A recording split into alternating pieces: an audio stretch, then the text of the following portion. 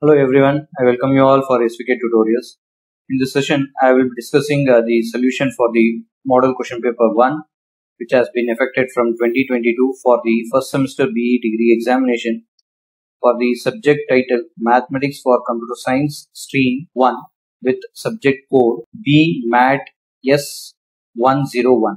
As I have discussed in the previous video, the solution of module 1.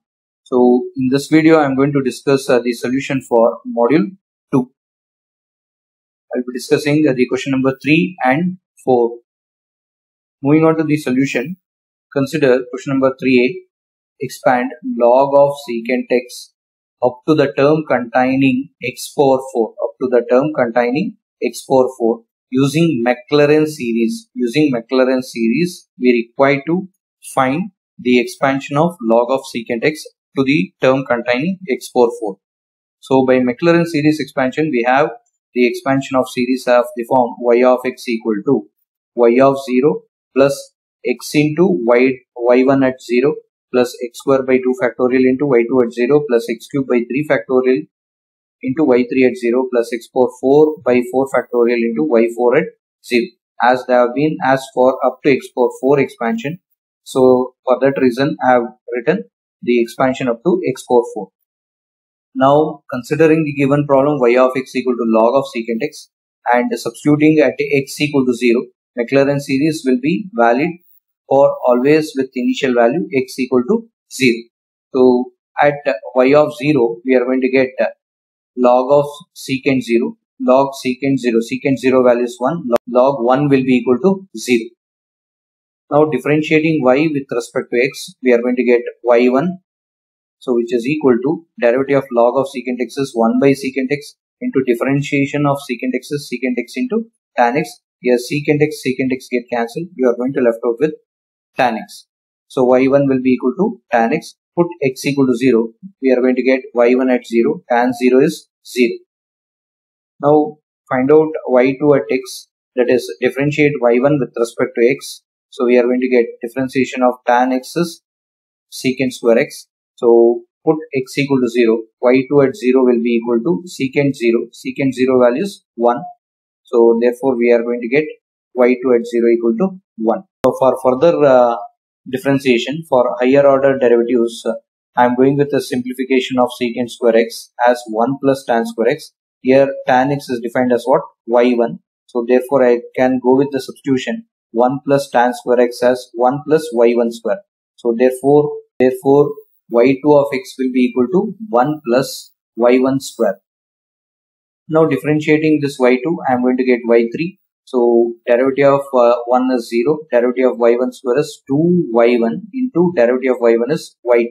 Put x equal to 0, we are going to get y3 at 0 will be equal to 2 times of y1 at 0 into y2 at 0. As we know, the value of y1 at 0 is 0 into 1. So that will be equal to 0 into 1 is 0 into 2, that will be 0. y3 at 0 will be equal to 0.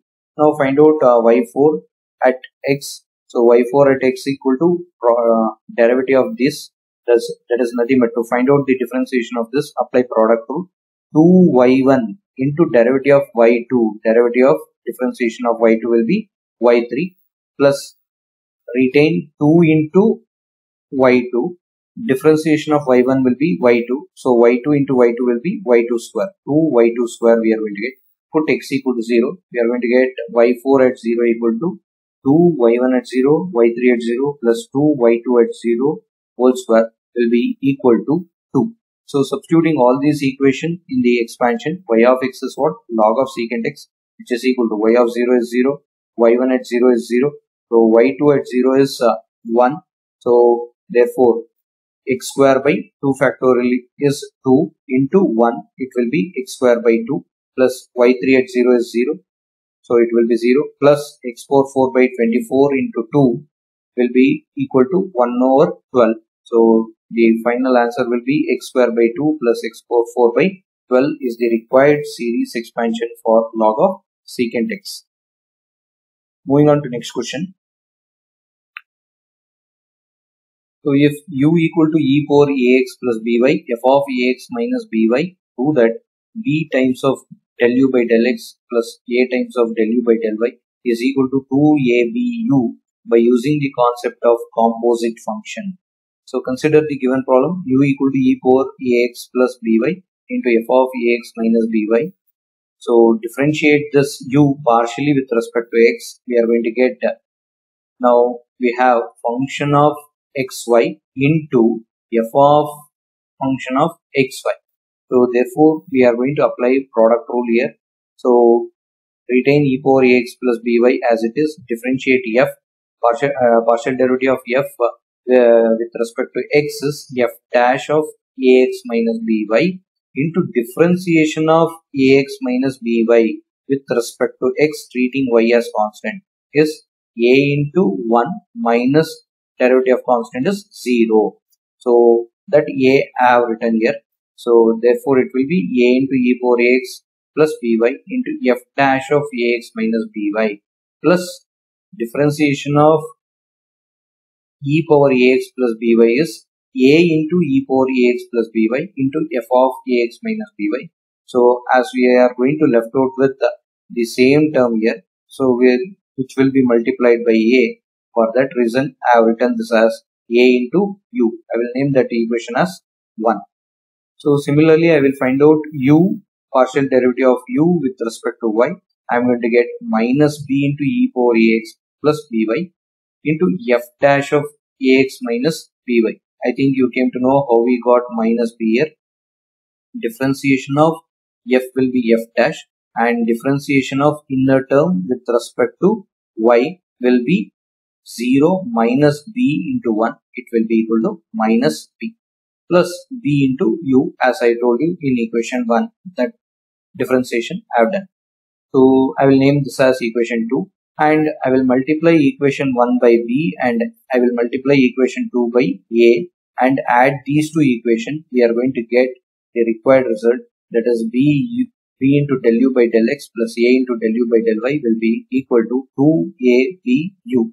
Since we have opposite signs here and this value will be multiplied b and this value will be multiplied by a, these two terms are with opposite values, so cancel these two terms. We are going to left out with aby plus aby will be equal to 2aby.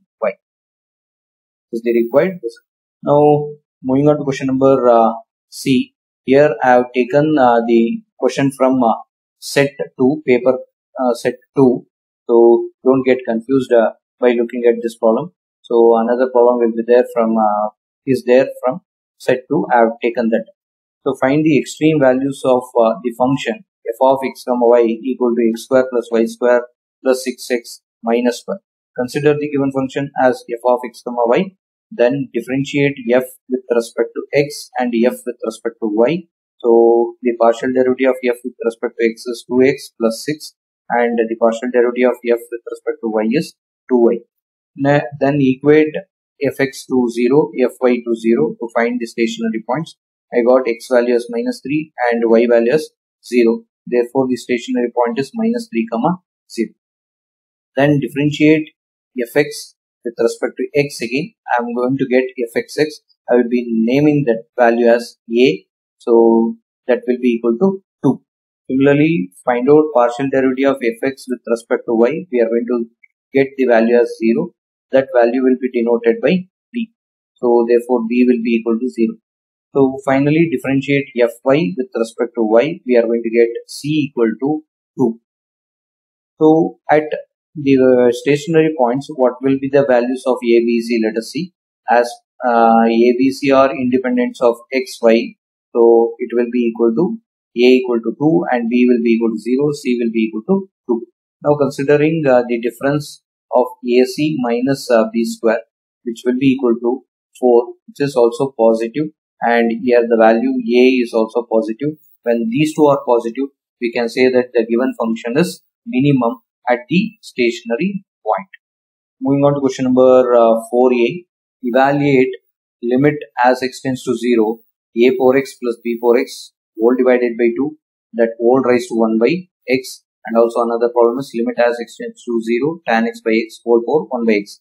Considering the first problem in this, name the given limit as k equal to limit as x tends to 0 a power x plus b power x whole divided by 2, that whole raised to 1 by x.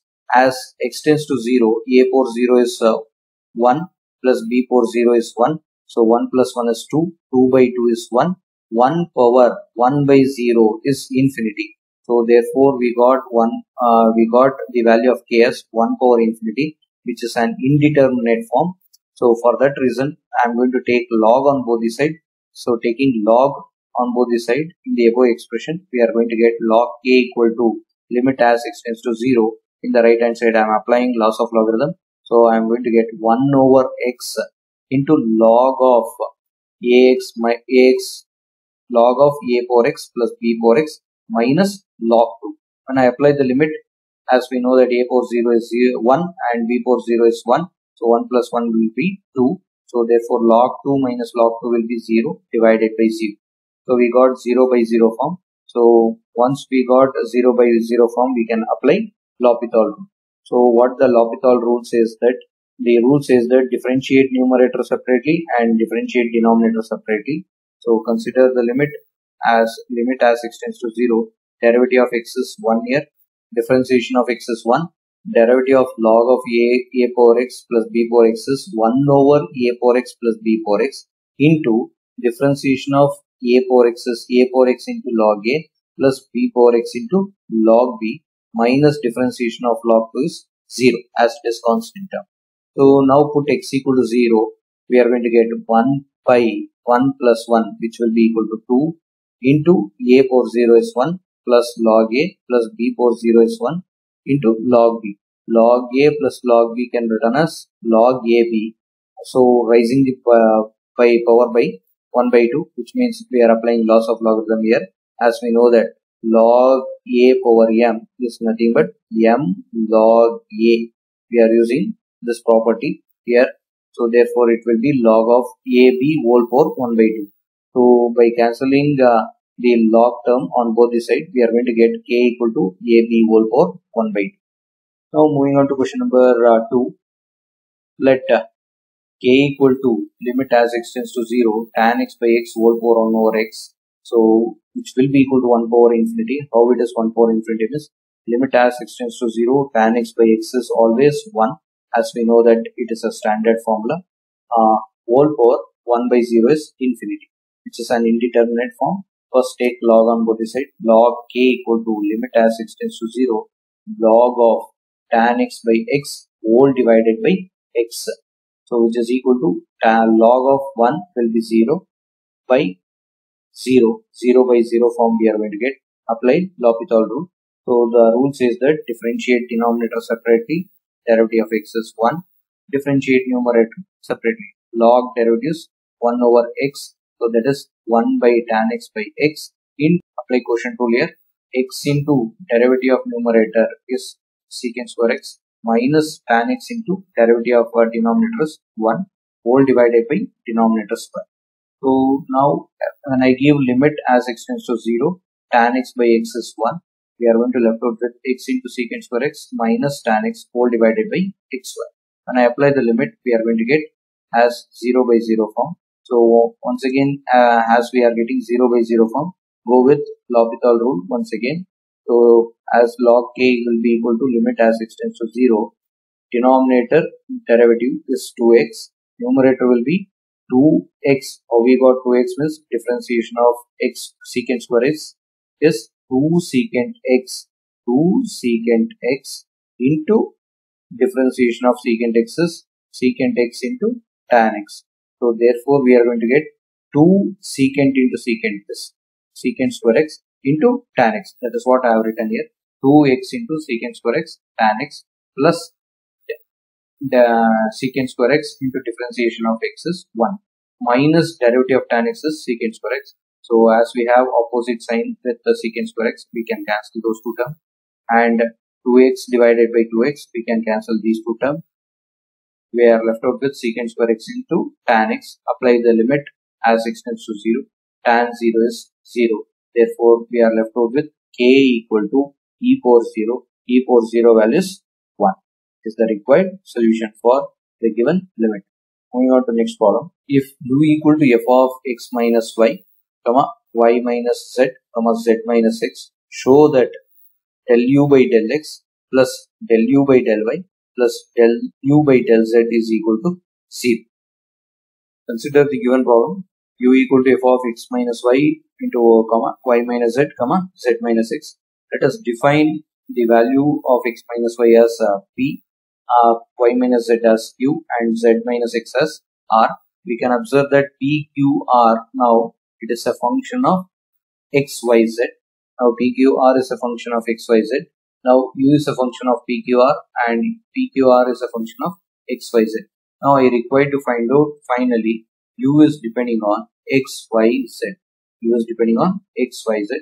So for that reason we are going to apply partial derivative u with respect to x. That is what del u by del x, and u with respect to y. Similarly u with respect to z. So as we have del u by del x is given by total derivative del u by del b into del b by del x plus del u by del q into del q by del x plus del u by del r into del r by del x. So we can find out the partial derivative of p with respect to x. So here we have defined p with respect to x is 1 and q with respect to x is 0 as there is no term called x, and r with respect to x is minus 1. So we have noted down that values. We are left out with del u by del x as del u by del p minus del u by del r. Name that equation as 1. So since we observe that f is a symmetric function on xyz, that is, as we are having the rotation here, we should know the cycle x. After x it is y, after y it is z, and after z you are going to get back with x. Such a symmetric it will happen here. So after x it will be y, and after y it will be z. Similarly after y we are going to get z, after z we are going to get x. So that's why it is called as symmetric function. So by using that property we can find out del u by del y as, so you can replace p by q and q by r. You can replace p by q and q by r and r by p. That is what we are going to do here. So del u by del q minus del u by del p. So name that as equation 2. And finally del u by del z will be equal to del u by del r minus del u by del q. Name that as equation 3. Now adding equation 1, 2 and 3, we are going to get the right hand side as 0. Hence we are concluded with the required result. Moving on to next question. If x plus y plus z is equal to u, y plus z equal to v, and z equal to u v w, find the values of partial derivative of x, y, z with respect to u v w. So as I have explained this problem in the previous video, so you can go through that video for your reference. You are going to get the Jacobian value as u square v. So hence I have completed the solution for module 2. If you have any doubts regarding module 2, you can put a comment and I am going to clear your doubts. So thank you for watching this video. If you like this video, do subscribe to my channel and press like button. Thank you all.